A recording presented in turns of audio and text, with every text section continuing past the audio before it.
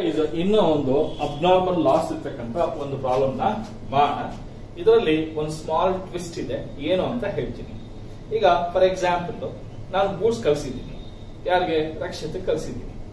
Goods transportation ಅಲ್ಲಿ ಒಂದಷ್ಟು ಏನಾಗಿದೆ, ಡೆಸ್ಟ್ರಾಯ್ ಆಗಿದೆ ಅಂತ ಅನ್ಕೋಣ. ಆಕ್ಸಿಡೆಂಟ್ ಆಗಿದೆ, ಒಂದಷ್ಟು ಡೆಸ್ಟ್ರಾಯ್ ಆಗಿದೆ. ಅವನೇನ್ ಮಾಡಿದ್ದ, ಇನ್ಶೂರೆನ್ಸ್ ಪಾಲಿಸಿ ತಗೊಂಡಿದ್ದ, ಗೂಡ್ಸ್ಗೆ ಇನ್ಶೂರೆನ್ಸ್ ತಗೊಂಡಿದ್ದ.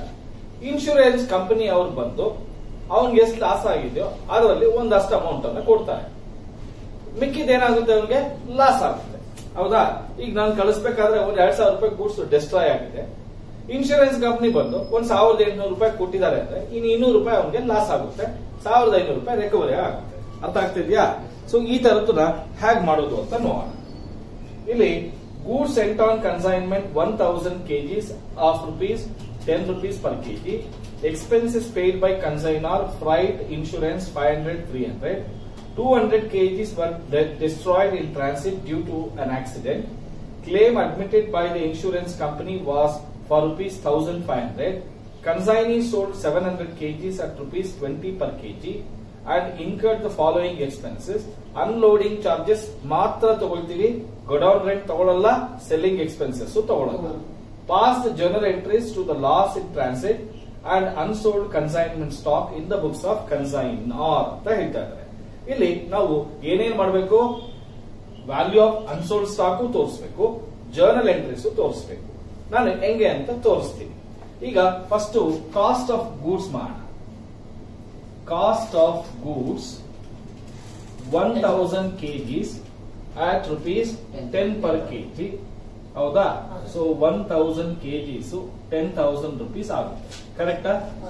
ಇದಕ್ಕೆ ಕನ್ಸೈನಾರ್ಗೆ ಏನೇನ್ ಎಕ್ಸ್ಪೆನ್ಸಸ್ ಆಗಿದೆ ಅಂದ್ರೆ, ಫ್ರೈಟ್ ಎಷ್ಟಪ್ಪ ಆಗಿದೆ, 500 ಆಗುತ್ತೆ. ಆಮೇಲೆ ಇನ್ಶೂರೆನ್ಸ್ 300 ಆಗಿದೆ. ಅಲ್ಲಿಗೆ ಒಟ್ಟು 800 rupees ಆಯ್ತು. ಅಲ್ಲಿಗೆ 1000 kgs ಗೂಡ್ಸ್ ಕಳಿಸೋದಕ್ಕೆ 10,800 ಆಗುತ್ತೆ. ನಾರ್ಮಲ್ ಲಾಸ್ ಯಾವುದು ಇಲ್ಲ, ಹಾಗೆ ಅಬ್ನಾರ್ಮಲ್ ಲಾಸ್ ಇದೆ. ಕರೆಕ್ಟಾ? ಅಬ್ನಾರ್ಮಲ್ ಲಾಸ್ ಎಷ್ಟಾಗಿದೆ ಅಂತಪ್ಪ, 200 kgs. ನೋಡಿ, 10,800 rupees 1000 kgs ಗಾದ್ರೆ 200 kgs ಗೆ ಎಷ್ಟಾಗುತ್ತೆ, 2,160 rupees ಆಗುತ್ತೆ. ಕರೆಕ್ಟಾ? S R no? ಅಲ್ಲಿಗೆ 800 ಇರುತ್ತೆ, 8,640 rupees ಅಷ್ಟು ಗೂಡ್ಸ್ ಸೇರುತ್ತೆ. ಸೇರಿದಾಗ ಅಲ್ಲಿ ಕನ್ಸೈನಾರು ಅನ್ಲೋಡಿಂಗ್ ಚಾರ್ಜಸ್ ಕೊಟ್ಟಿದ್ದಾನೆ.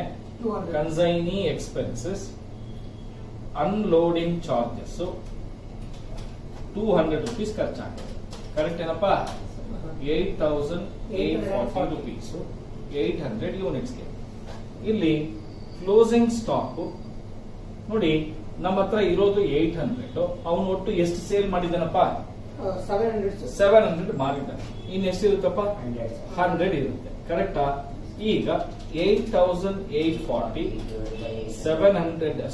800 ಗಾದ್ರೆ 100 ಎಷ್ಟಾಗುತ್ತೆ,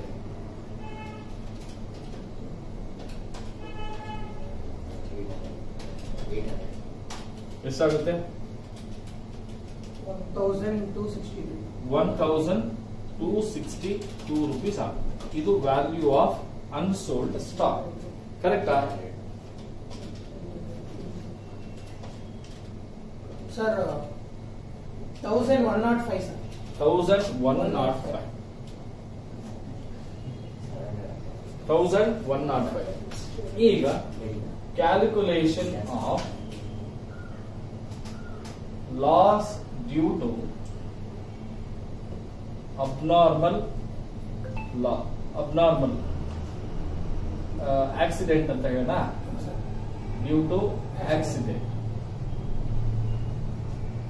calculation of abnormal loss due to accident. ಓಕೆನಾ? ಟೋಟಲ್ ಅಬ್ನಾರ್ಮಲ್ ಲಾಸ್ 2,160 rupees ಆಗಿದೆ. ಇದರಲ್ಲಿ ಇನ್ಶೂರೆನ್ಸ್ ಕಂಪನಿ ಎಷ್ಟು ಕೊಡ್ತೀನಿ ಅಂತ ಒಪ್ಕೊಂಡಿದ್ದಾರಪ್ಪ, 1,500. ಹಾಗಾದ್ರೆ ಇನ್ನು ಎಷ್ಟಪ್ಪ ಲಾಸ್ ಆಗುತ್ತೆ? 660. ಇದನ್ನ loss transfer to profit and loss account ಅಂತ ಹೇಳಿ. ಅಷ್ಟೇ. ಈಗ ಜರ್ನಲ್ ಎಂಟ್ರೀಸ್ ಮಾಡೋಣ. ಜರ್ನಲ್ ಎಂಟ್ರೀಸ್ ಅಲ್ಲಿ ನಮ್ಗೆ ಎಷ್ಟಪ್ಪ ಲಾಸ್ ಆಗಿದೆ? 660 ರೂಪಾಯಿ ಲಾಸ್ ಆಗಿದೆ. So abnormal loss account debit to consignment account ಎಷ್ಟು? 660 rupees, 660 rupees.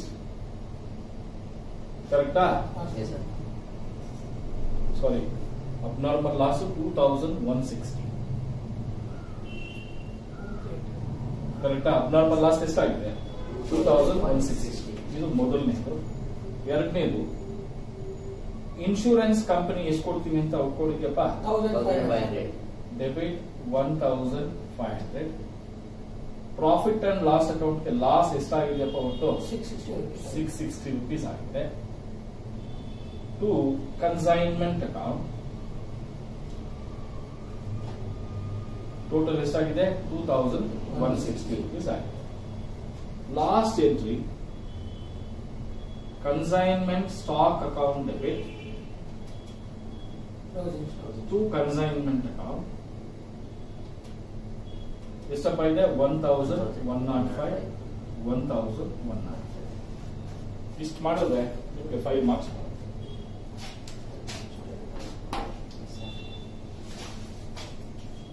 ಸಾಕಲ್ವಾ ಇವತ್ತು?